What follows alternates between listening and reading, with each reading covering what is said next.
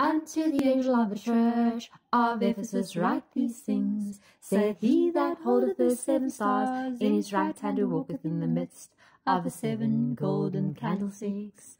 I know thy works and thy labour, and thy patience, and how thou canst not bear them which are evil, and thou hast tried them which say they are apostles, and are not, and hast found them liars, and hast borne, and hast patience, and for my name's sake hast laboured, and hast not fainted.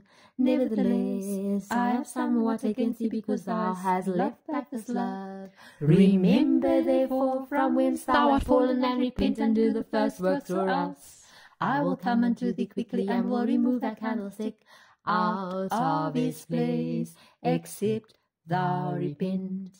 But this thou hast, that thou hatest the deeds of the Nicolaitans, which I also hate. He that hath an ear, let him hear what the Spirit saith unto the churches. To him that overcometh will I give to eat of the tree of life, which is in the midst of the paradise of God.